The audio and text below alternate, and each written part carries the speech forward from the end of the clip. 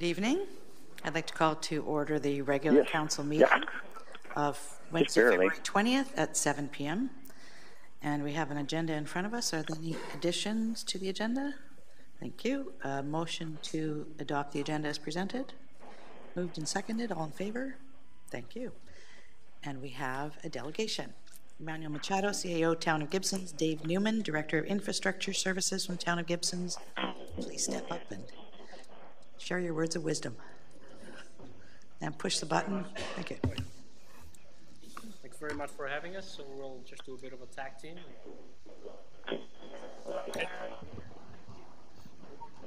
I usually don't need a mic.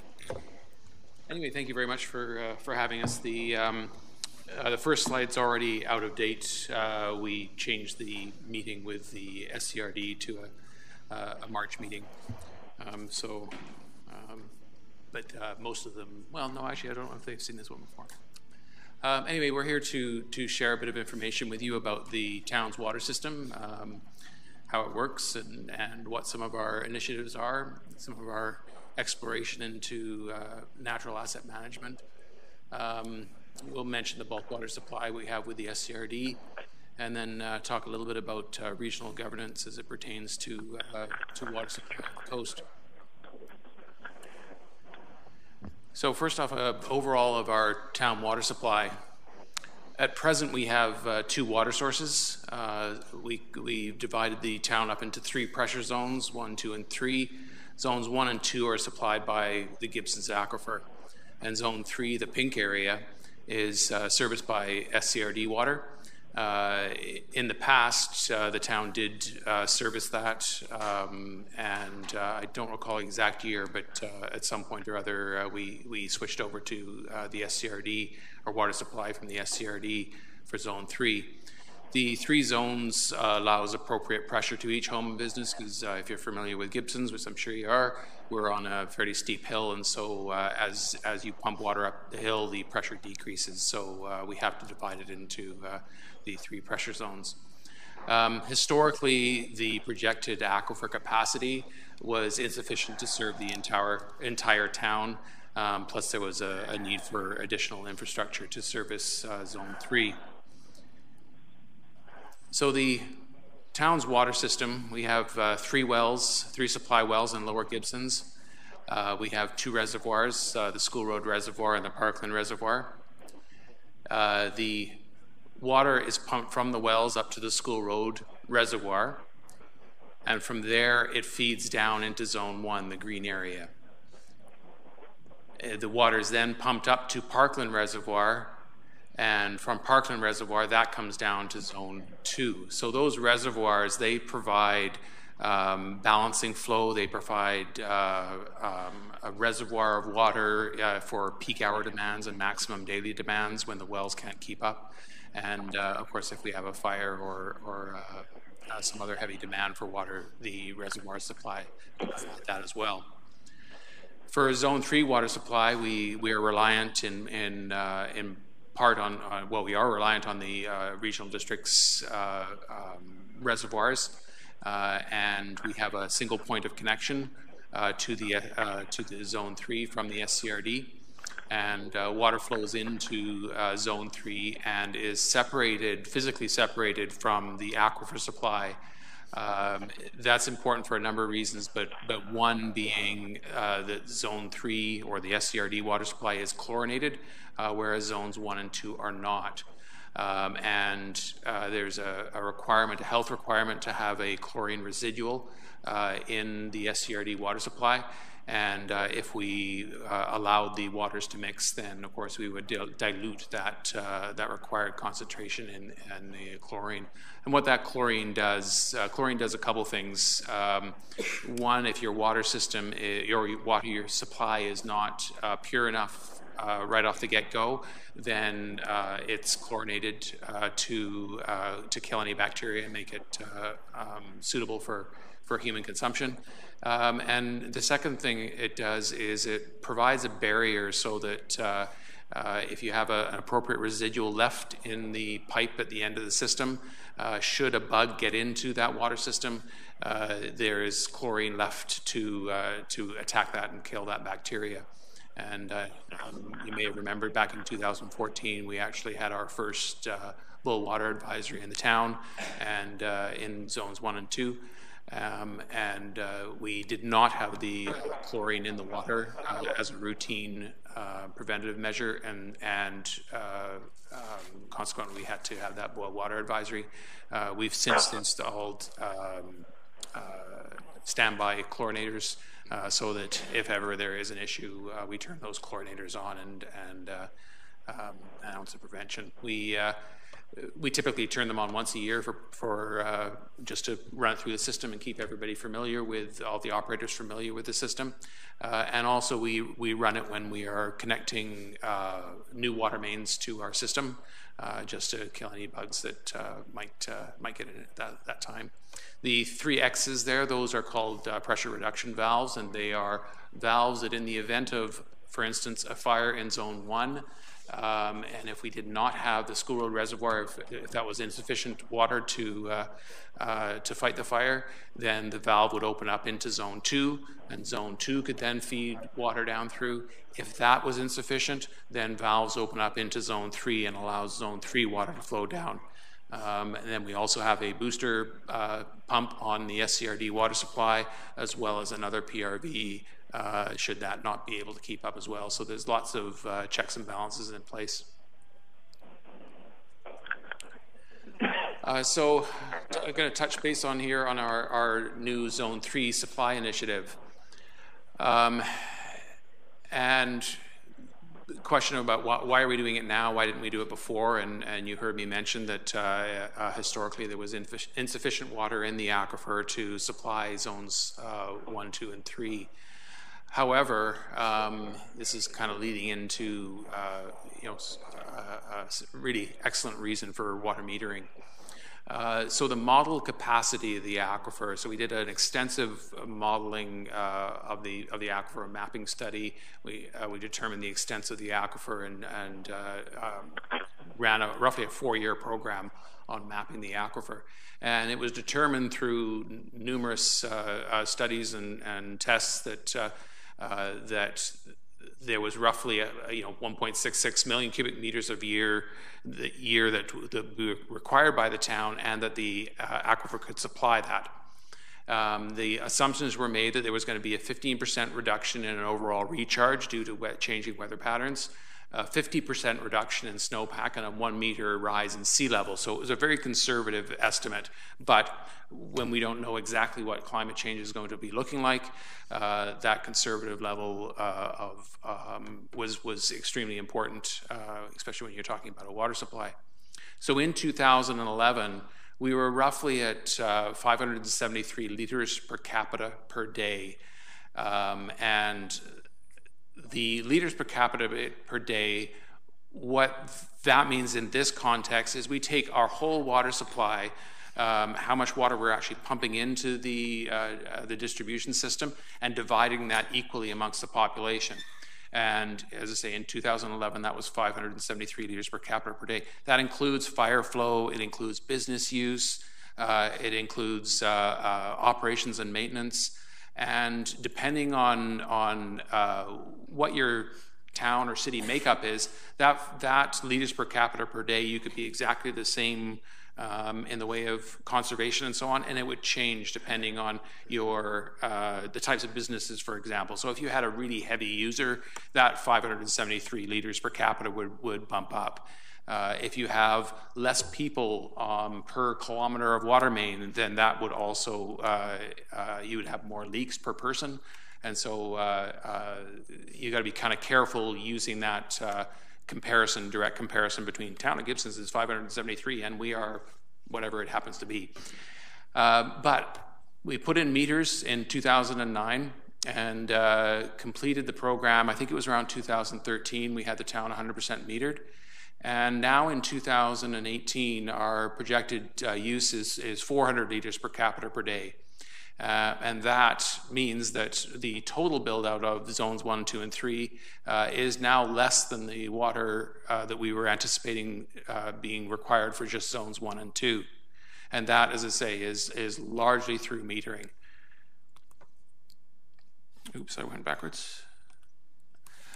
So here's our little success story, and one of my little graphs I have on my wall. So in 2009, we had we were roughly at 781 liters per capita, and you can see in 2016 and 17 we dropped down to around 350 liters per capita per day. We've used 400 as our model just because you can see some ebbs and flows in that. As I mentioned, the 350, just as the 573 was back in 2011, our current 350 liters per capita per day is all of the town water use divided amongst the population, whereas our actual metered residential use at the consumer end is less than 200 liters per capita per day. So two different measurements there. One is strictly residential, an average, and the other one is complete town use. And just a little bit of trivia. In Cape Town in 2018, you may recall that they had some serious water issues. They were down to 50 liters per capita per day. So puts it into perspective. So that was our foray into metering, and I can share all sorts of stories about tracking leaks and just a tremendous tool that metering has been for us. Go backwards here a little bit. The installation of meters helps in a couple ways. One, it changes people's patterns of water use, and so they think twice perhaps of watering their lawn for extended periods of time. The biggest thing from an engineering end of things is that we can track leaks. So if somebody's got a leak on their private property, their water service, you don't see it at the ground level. Invariably, you don't see it. And the meters will tell us when there is a leak, and we've saved thousands upon thousands of cubic meters of water just through leak tracking. So the RD, they're getting similar results, almost 1,300 leaks discovered by the SCRD through metering.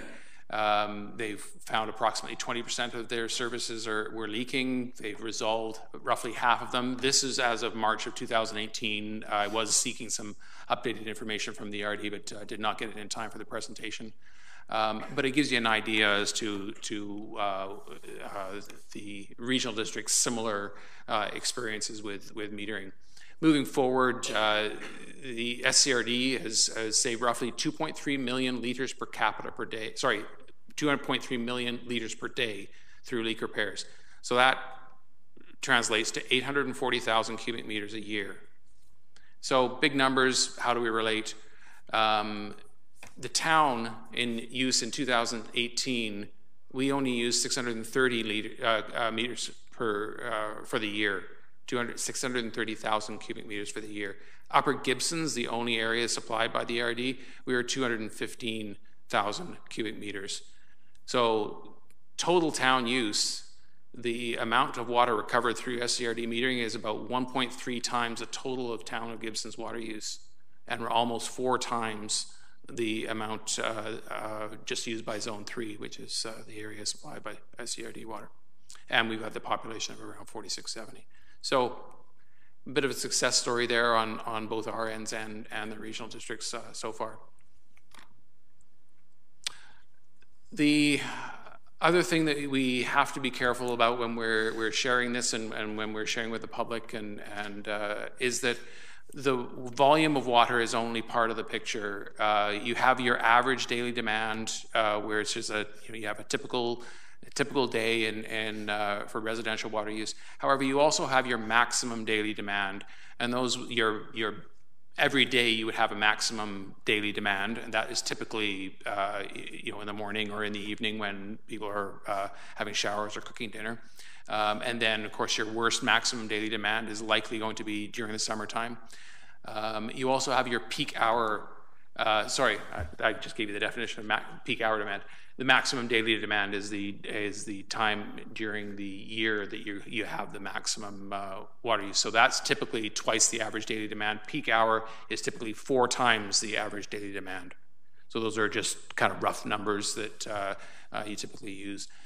So water volume, saving it through metering, that's only part of the picture. You have these other water supplies that, or times that you have different demands on your system. You also have to be cognizant that you need emergency storage and fire flow.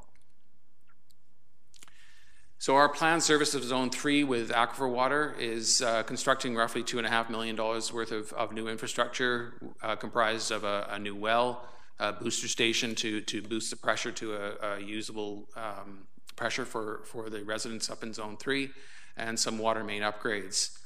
And at this point, the Gibsons Aquifer is projected to supply the average daily demand, the maximum daily demand, and the peak hour demand until roughly somewhere between 2030 and 2045, depending on what our growth is. So we're going to be able to manage everything except emergency storage and fire flow just from the aquifer, and make a big difference, or a fair difference to the regional district.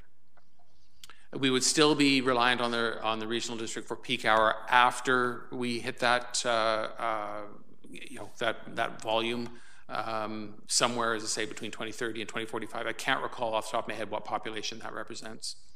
And then we would be, as I say, reliant on them for emergency storage and fire flow. But we're projected to see a 95 to 98% reduction in SCRD water use.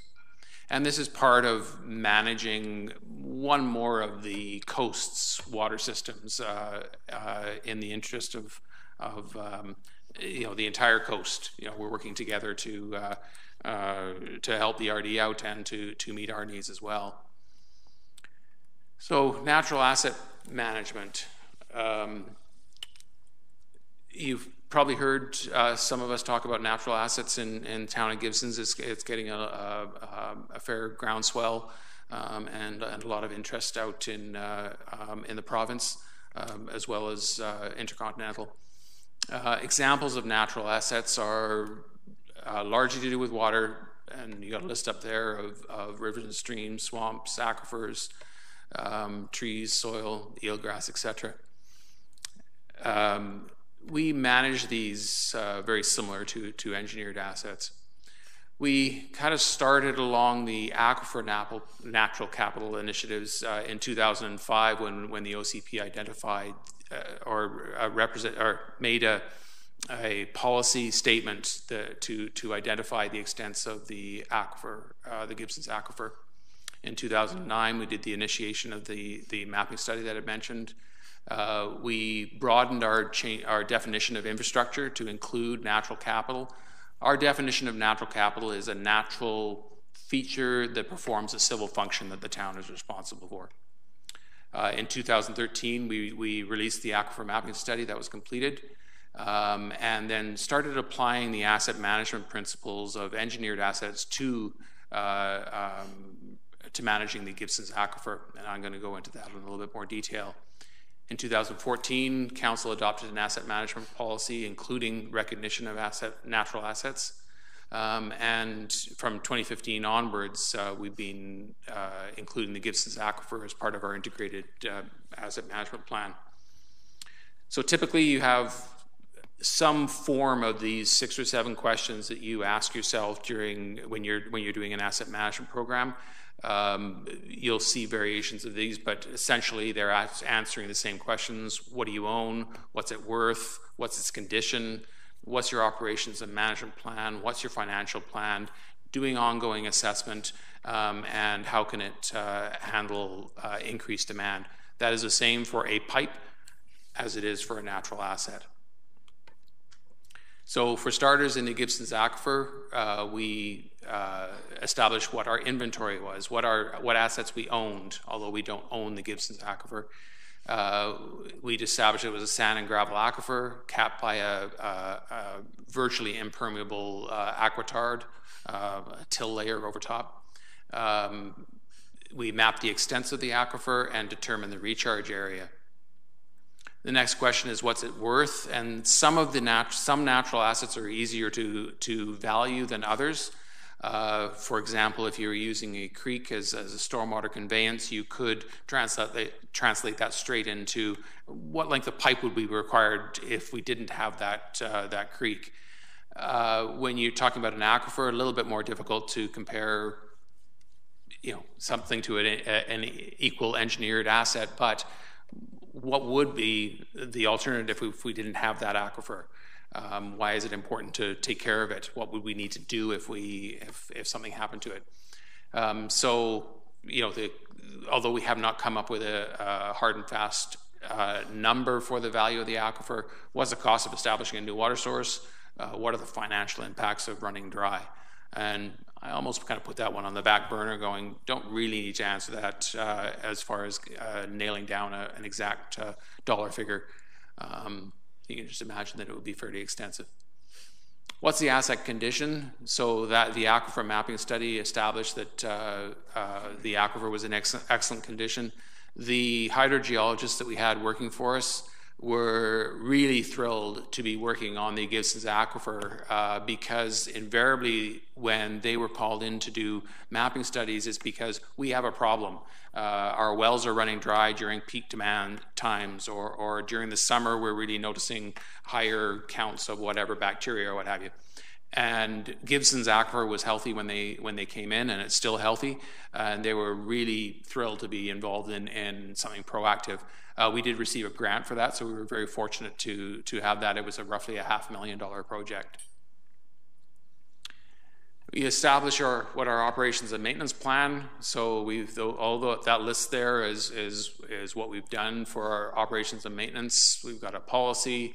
We've established an aquifer protection area. We've updated our water regulation bylaw for aquifer protection, including zoning bylaw as well. DCC bylaw includes the cost of using natural assets and monitoring wells. We do regular inspections of our wells. We do a regular monitoring program, universal metering by basically being responsible with the water that's being pumped out of the aquifer, and a cross-connection control program. And that cross-connection control program stops contaminants coming from private property, whether it be business or residential, back into the town system. Right now we've got, excuse me, we use all our supply wells as monitoring points. So right now we've got 4 supply wells, and we've got 4, 5, 6, 7 monitoring wells. And we also monitor 3 other private wells as part of that network.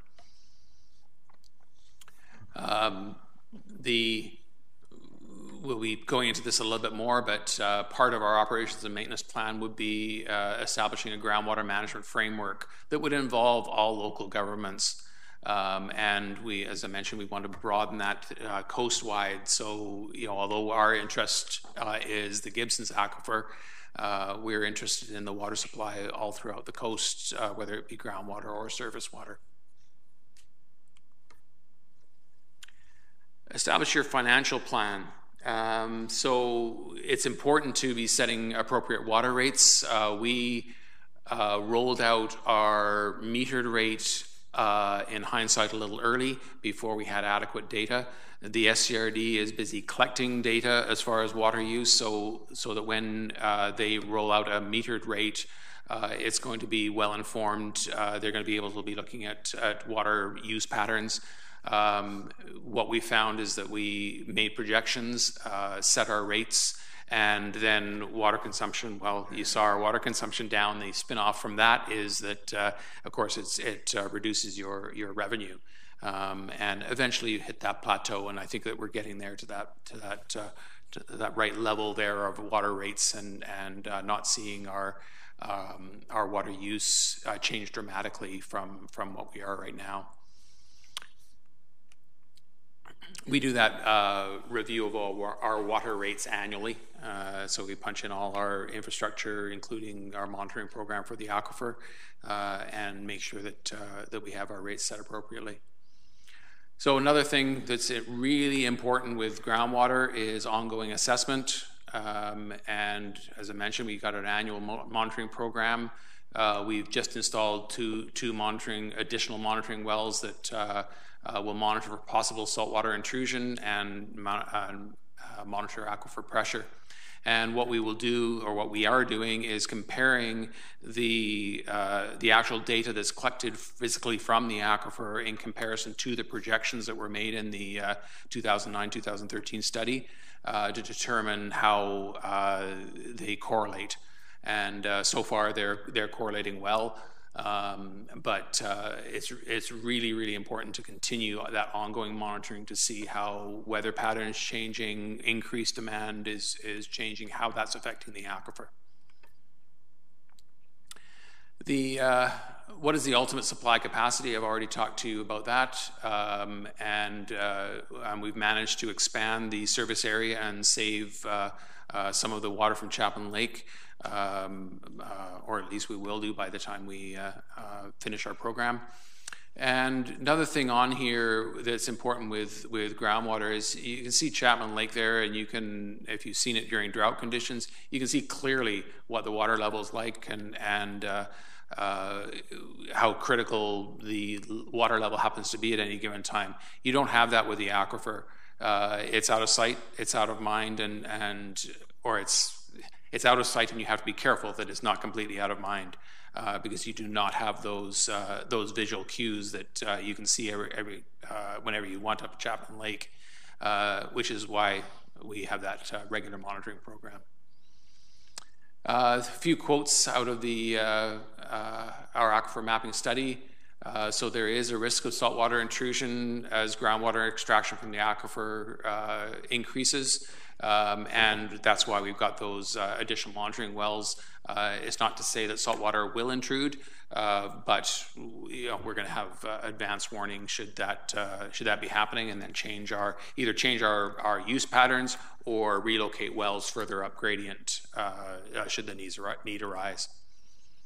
I've already mentioned this, but worth mentioning again, climate change, the variability, and the effects on the aquifer recharge are somewhat uncertain and can only be quantified by long-term monitoring trends and assessing the cause and effect response in the aquifer.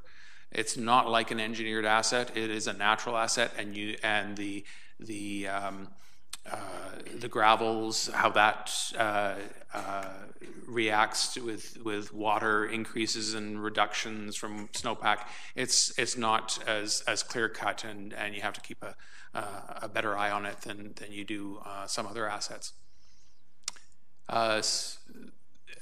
Well, there you are. We've already done some additional wells in advance of significant land development, so that's in place already. And it's important. It was important for us to get the additional monitoring wells installed prior to expanding the service area into Zone 3, so that we could establish a baseline before we did that increase.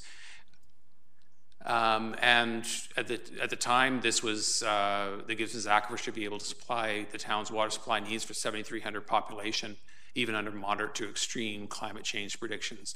That 7,300 population is now 10,000. We're using less water than the 7,300 was at the time.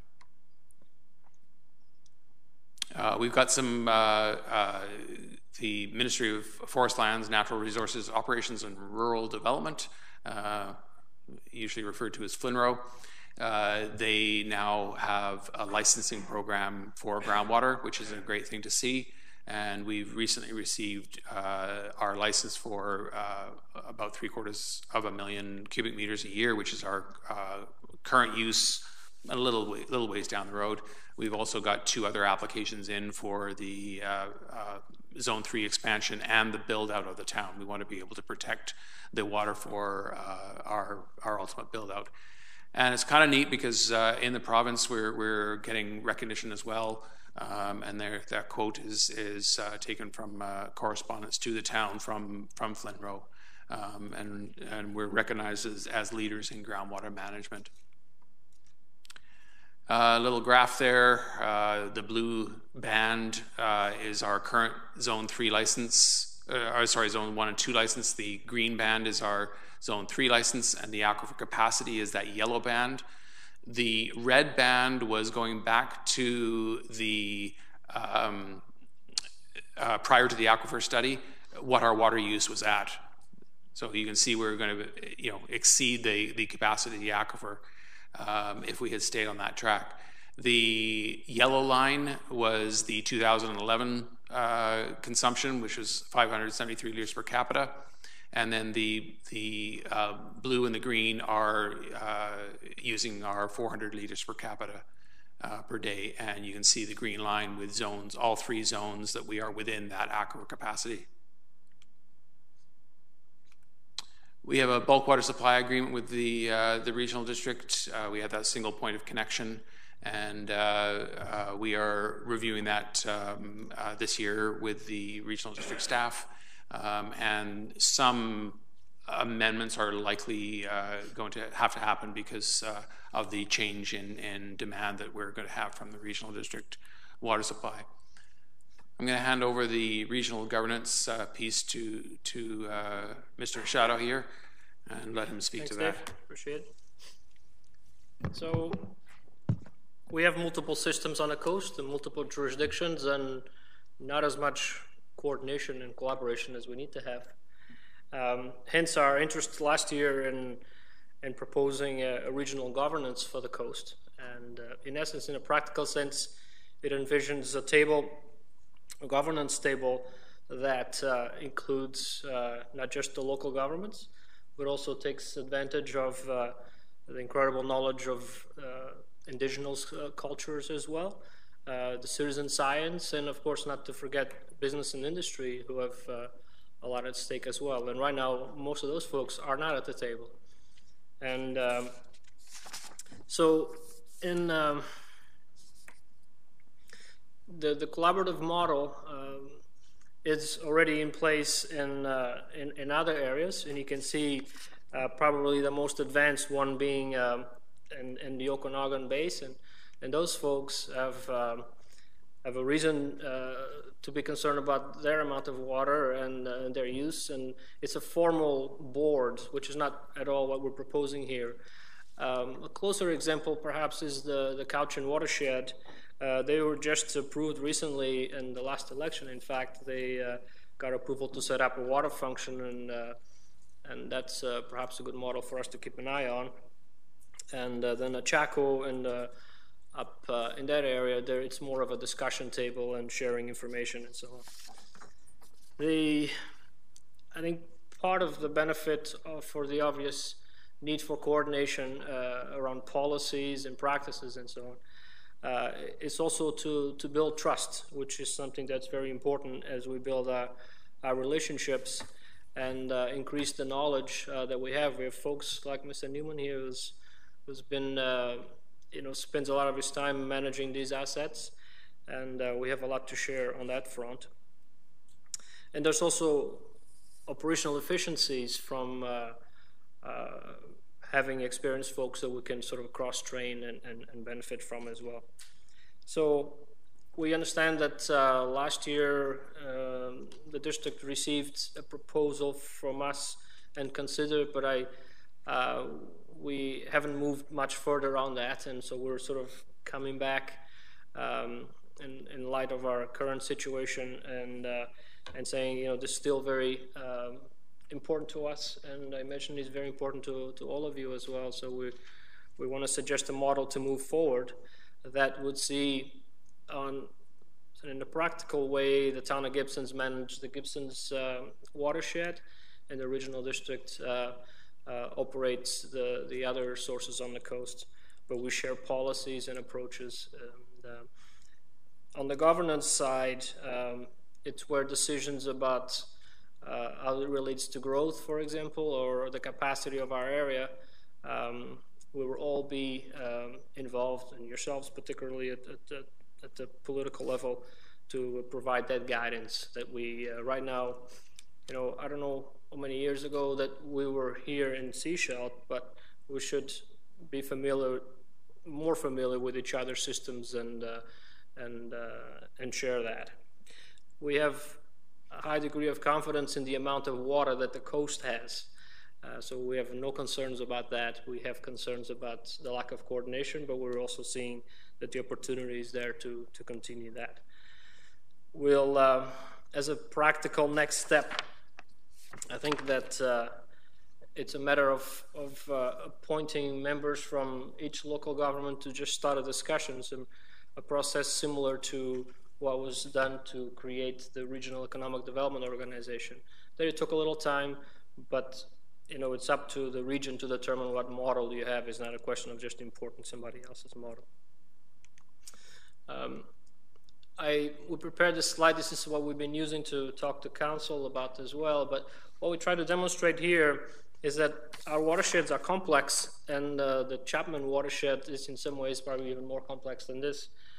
But just as an example here, like these are the types of agencies that operate, they are responsible for the use, and this is supposed to mimic so this is the top of Mount Elphinstone, and as it travels across Gibsons, up in the top of the mountain, we've been engaged with the Ministry of Forests, so that as they issue permitting for forestry activity, they know where our aquifer recharge area is, for example, and they can provide direction to the works to protect the recharge. And that's just sort of to deal with drinking water. Likewise, at the SCRD and Vancouver Coastal Health, those folks are responsible for land use and approval of drinking water licenses as well, and even liquid management plans. And when they approve a subdivision, it has impacts for the District of Sechelt treatment plant and the Town of Gibson's plants, because ultimately, when we're talking about drinking water or sewer treatment, those things are intricately connected. And so just to understand who's affecting each other's works. And right now, we're all somewhat operating within our own little boxes and not coordinating as much as we need to.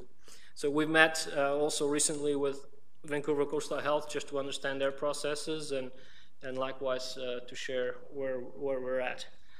So just a bit of an example, and I think this sort of wraps up our, no, not yet, Dave, premature. So just to try to sort of summarize our presentation and a little bit about what the next steps would entail on that. So from our next steps moving forward here from town as well as regionally, so we've actually completed the supply of the installation of a supply well and monitoring wells during February. Our design is currently underway for our Zone 3 booster station. We're currently in budgeting, so we're reviewing funding options for 2019 construction. We need to finalize the bulk water agreement review as it pertains to the impact that the Zone 3 change would have on the regional district. In the area of natural asset management, we are going to be carrying on with our monitoring program. That monitoring program is embedded in our operations and maintenance budgets. It's not a capital budget that is up on the same level as an improvement. This is an operations and maintenance, just as it is with engineered asset. And that's going to determine whether or not the change for Zone 3 is permanent, whether we can actually continue to supply Zone 3 right to build out. That is, all the projections are showing that. All our monitoring is showing that. However, ongoing monitoring will underline it and ensure that we're managing it appropriately. We're seeking the SCRD support to omit the Mahan well site from consideration. The Mahan well the regional district did some groundwater exploration. Mahan site was one of 4 sites that they explored. The town of Gibsons had concerns about that because that is actually tapped into the Gibsons aquifer, and should the regional district consider drawing more water off the Gibsons aquifer, that could affect our projections and our ability to service our own town. We're also seeking the SCRD support for the town amended water licenses. We've got, as I mentioned, we had 3 water licenses. We've got the first one through. We're now applying for the Zone 3 one, we have that had processed the Zone 3 expansion and the full build out of the town. And so when we go for water licenses, affected parties are in the referral process. So FLNRO seeks input from affected parties, and the regional district is a potential affected party, so we're seeking their support for those water licenses. And establishing a groundwater management zone and a water management plan for Gibson's Aquifer. So the water management zone is establishing the area that we need to apply protective measures to, and then how we manage that. The boundary of the Gibson's Aquifer does not lie with the municipal boundaries. It expands out beyond. And we would be seeking that from the regional district as well, as to see some cohesiveness with their regulations, so that we couldn't have a significant well be drilled in and into the Gibson's Aquifer and threaten our ability to service our town. And then regional governance, Manny's spoken to that. We're seeking support in principle from all coast local governments, and would begin by convening an advisory committee representing all stakeholders, stewarding the process, assessing the capacity and resource requirements to pursue this work and give us a vision for the future. And then out of that, develop that terms of reference and project charter, defining the scope and scale of the work to be undertaken, and then creating a technical advisory committee with representations from multiple third-party agencies and organizations. We've got a lot of knowledge on the coast, and we would certainly be drawing from, and would be seeking other appropriate professionals to assist us in this endeavor. So, any questions from anybody? I could go on all night about this, but I'm sure you got other things on your agenda. All right, councillors, any questions? Councillor Lamb?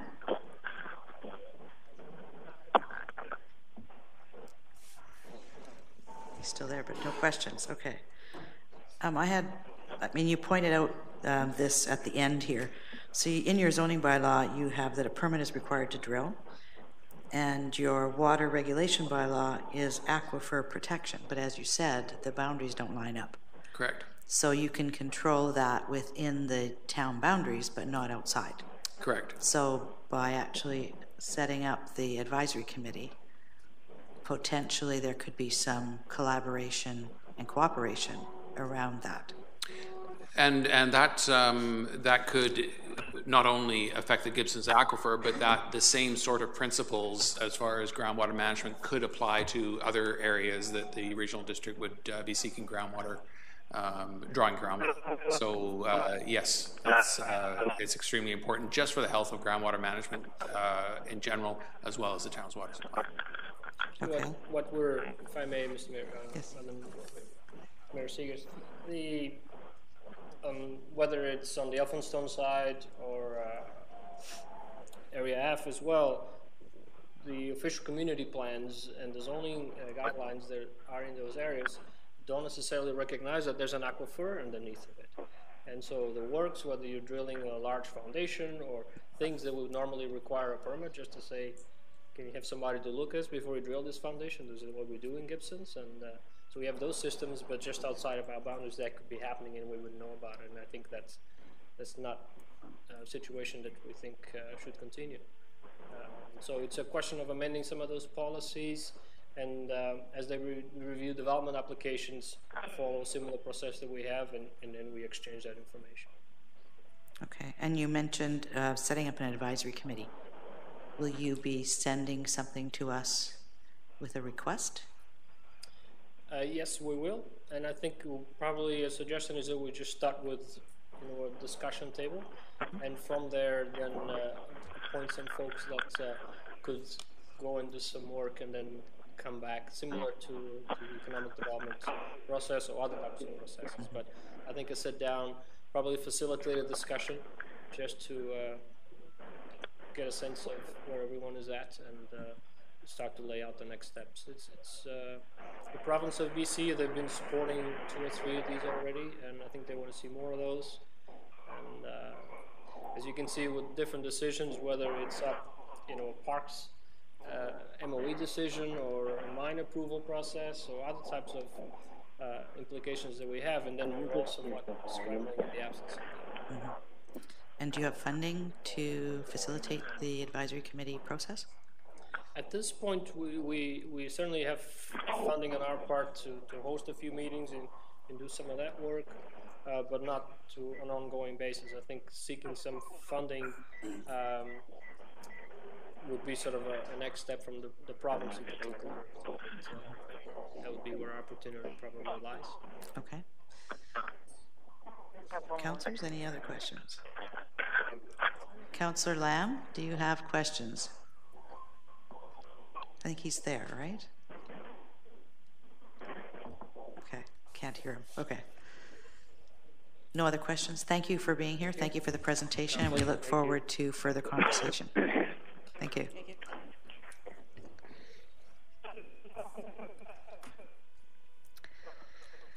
So we have a proclamation. This is for World Lymphedema Day, March 6, 2019. Whereas lymphedema is a disease afflicting more than 250 million people worldwide, from the World Health Organization, with disfigurement, disabilities, discomfort, pain, and distress. And whereas lymphedema is an accumulation of high-protein lymphatic fluid that causes swelling in the body, which impairs mobility function, can cause pain, significantly impact quality of life, and lead to severe infection or the loss of use of limbs for the affected person, regardless of age or gender. And whereas there is currently no cure for lymphedema, and whereas in recognition of the severe physical, emotional, psychosocial, and financial impacts and consequences lymphedema has on patients and families, it is time to support the courageous individuals living with this debilitating disease, as well as their caregivers, both professionals and laypersons. And whereas 2019 marks the 4th annual year where World Lymphedema Day is observed and recognized throughout Canada and the world, now therefore, I, Darnell de Seegers, on behalf of the District of Sechelt Council, do hereby proclaim that March 6, 2019 shall be known as World Lymphedema Day in the District of Sechelt.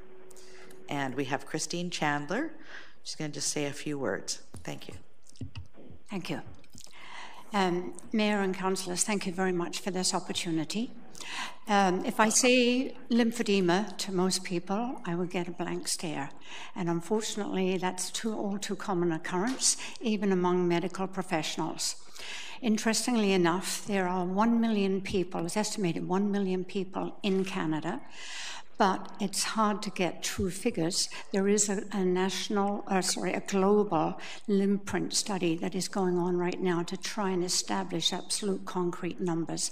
But many people with lymphedema are actually categorized with edema, which is a curable condition. Many people have had swelling, and you know that you can get rid of it. Lymphedema is a disease that is incurable, and the only hope on the radar at the moment is, because lymphedema is not a sexy condition, and particularly being an incurable, then a lot of medical professionals are not interested. However, just recently there has been some interest because some of our members in BC have gone to Taiwan, they've been going to the States, they've gone to Korea, and there's new plastic surgery that is on the horizon. There are 3 different kinds of surgeries that might take place, and it's in the very infant stages, very, very expensive. We're talking $100,000 for maybe one minor surgery. So UBC is now quite interested in offering that option. And we are working with them. That's been part of our advocacy efforts. And they're hoping, they've got a doctor that they're sending on global sabbatical, they're describing it, to be trained. And they're going to the UBC Foundation for funding for the surgery. And they hope to be starting surgeries by this summer. Those initial surgeries will not be for people who have lymphedema. Our condition is sometimes very complex. I think the initial surgeries are going to be for people who are having a mammogram, and that's where a lot of lymphedema patients develop after they've had a mammogram and there's been significant damage to the lymph system, lymph node removal. Now the leading surgery in Boston is immediately transferring the lymph system and back into the circulatory system. And that might be the beginning stages of the surgeries being offered in BC.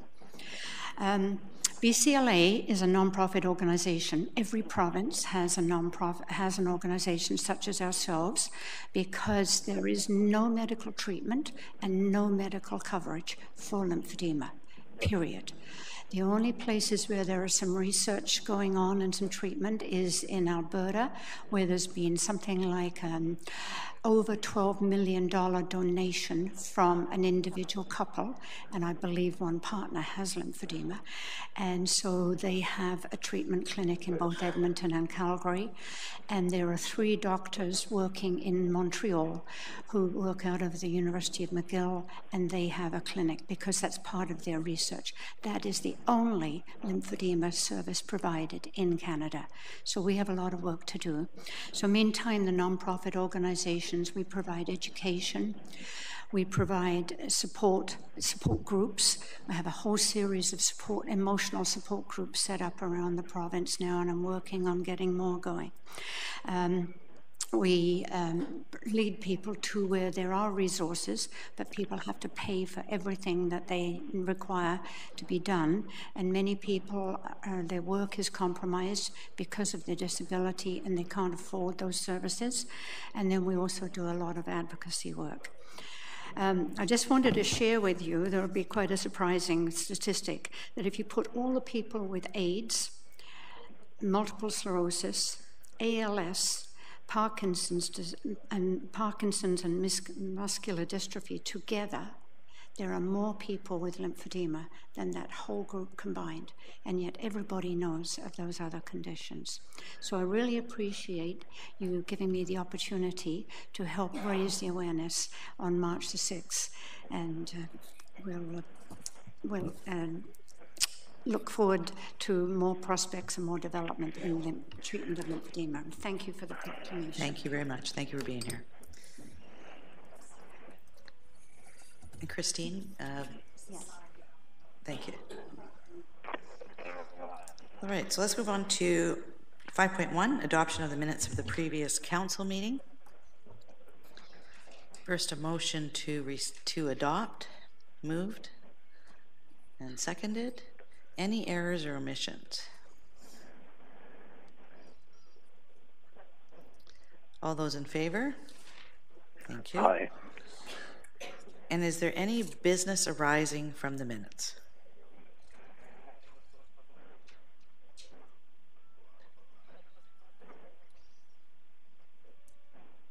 None. Let's move on to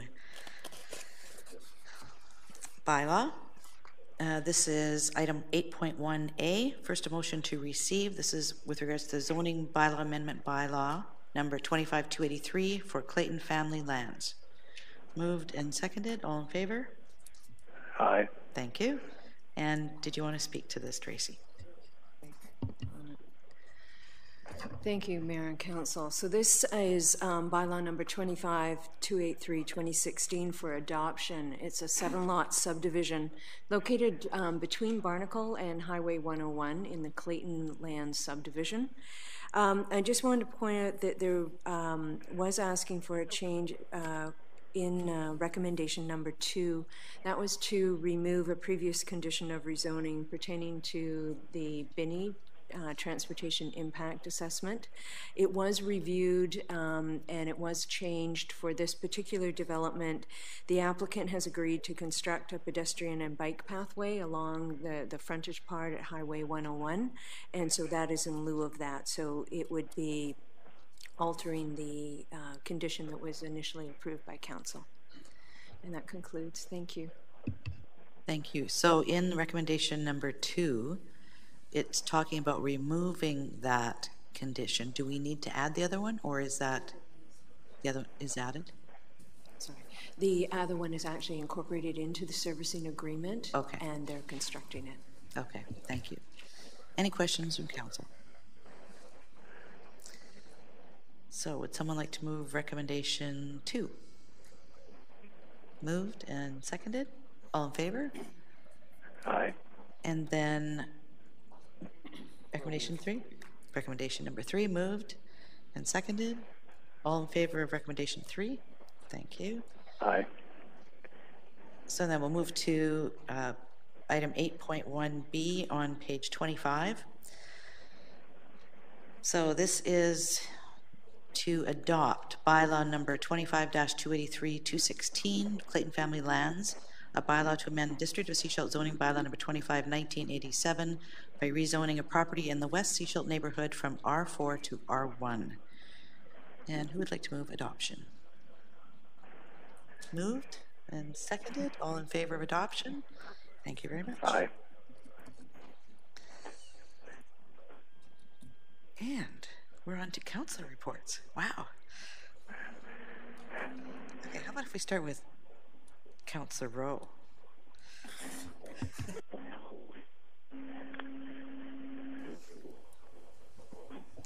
Well, I don't have a lot to report. I spent last week on vacation from my job on Vancouver Island in the snow. But part of what we did do is attend the elected officials seminars in Parksville. I think, yeah, all of us at the table were there. And going to elected official school. There were some very, very timely presentations that related to stuff that was going on at home around emergency management. And so we were able to have some conversations with some people, and we met lots of people from other areas in Vancouver Island. So it was a good opportunity for learning and networking. Other than that, I think I'm going to leave it at that. Thank you. Councillor McLean. All right. First of all, I want to thank the public works staff for their work during all this snow during the last week. They did a tremendous job, so I want to publicly thank them. Yesterday, I was in Victoria for the presentation of the provincial budget. I was there on behalf of the Alliance of BC Students. I'm a member of the Cap Lino Students Union. I'm taking a couple classes there. So we were there for the announcement of the provincial government removing student loan interest, which it's going to be really big for a lot of students right across BC and former students as well. While I was there, I also tried to talk to a couple ministers. So I talked to Carol James, the Minister of Finance, and I also talked to Minister Farnworth, the Public Safety Minister. We spoke briefly about some of the challenges at Sea-Watch, and he confirmed that he is aware of the project and the Premier is aware of the issues as well. And that's about as far as the conversation went. Unfortunately, it was quite quick. Thanks. Thank you. Councillor Toth. Yeah, I too was in Parksville for LGLA, and it was a pretty harrowing adventure for us to get there, thanks to the mayor's husband's driving. This last week and a half has been hard on Sechelt. Multiple snowfalls, an evacuation alert, and an evacuation order. I'm amazed at the turnout of our community. High school kids, contractors, people bringing food, trailers, boxes, or just a couple arms to help move things. I want to say thank you to everyone, every resident of Sechelt who went to help. You all really stepped up in a way that the municipality itself could not. One of our local realtors has started a fundraising campaign to help residents. And if you're able to, I'm sure it'd be most appreciated. That's it for me. Thank you. Councillor Kuster. I don't really have much else to report. Basically what Brenda said and Alton, we did attend the LGLA conference, and for me it was very beneficial to meet others and learn new ideas and just better understand the guidelines for municipal elected officials. And yeah, it really hit home with getting to discuss some of the situations we were dealing with here, and I learned a lot. That's all I have to say. Echo what everyone else said as well. Okay, I don't think I have much to offer. I just want to acknowledge Councillor Rowe. One of the sessions, Frank Leonard, who was he's a long-time political animal on all kinds of different boards and whatever. Some of you have probably seen him around. He did a session on political jeopardy, which was looking at conflict of interest kinds of situations. And he had a panel. And Councillor Rowe was front and center right up there. So it was a lot of fun. It's always an opportunity to kind of step back and look at what we're doing. I want to acknowledge the staff here for the training that they've given already, to the new council, because I think while they went over a lot of that stuff there, what you provided, I think, was a foundation that allowed this council to build on. So it wasn't totally new, right? It added, and I think some of the things that were duplicated were then actually they reiterated or reinforced what had already been provided. So thank you for that. All right, SCRD report. No meetings last week. Yay.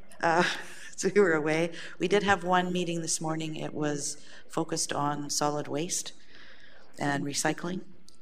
And it was more of a workshop kind of format. So some decisions are made at the regional district around moving forward, but they've asked for a little bit more information from staff as well around organics and recycling. The decision today was that they would go with curbside pickup of organics, but not recycling. They would stay with the regional depots. So that's pretty much it. We're back into the regular rotation tomorrow. All right, so we can move on to council correspondence. First, a motion to receive the correspondence. Moved and seconded. All in favor? Thank you. Aye. Sorry, Councillor Lamb, I don't think you have a report for council. Do you? You don't want to hear it. Okay. Okay, so the first item in the correspondence is a request to waive the fee for the Community Volunteer Income Tax Program. So this program is sponsored by Canadian Revenue Agency, and it's each year they offer it through the Community Resource Center. This year, the Community Resource Center is moving location during the time that they actually would be offering it free of charge to the community. So they've come to us and asked if we could provide the Rockwood Center to them at no cost, because they don't charge for their service and they have no fees. It's basically a totally volunteer service. So staff did put a recommendation together for us. Who would like to move the recommendation and we can read it, if that's what you'd like to do? Councillor McLean? Yeah, I'll move that the request to waive rental fees at the Rockwood Center on Tuesdays in March and April for 2019 for the Community Volunteer Income Tax Program be approved. And would someone like to second that? Second that? Any questions? I think it's pretty straightforward, right? There's very rigorous criteria for it, income amounts. It can't be complex. They do it while you wait. And this is, how many did they do last year? I forget how many they said they did. Hundreds. Yeah. 971? 979. Okay, so they do a lot of these. So I think this is a great opportunity for us to support this community organization. All those in favor? Thank you. Aye. Now, staff also brought forward one more policy that we could consider. So it's with regards to, we don't currently have a policy where we would waive facility rental fees. Is this something that we would like staff to work on? I think this is the first time we've ever had this request to waive fees for an organization like this. Do we want staff to go away and put together a policy, or do we want to see if something else comes forward at some point and then work on a policy? I mean, it's been years, right? Councillor Rowe? To staff, can anyone remember the last time there was a request? No. I just wonder with everything else we're tasking them with Yeah. at this time, whether this needs to be a priority. Okay. My thoughts. Looks like everybody's in agreement. All right, let's leave that as it is. Any emergency items? None? Motion to adjourn. Moved and seconded. All in favor? Aye. Thank you. All right. Yeah, and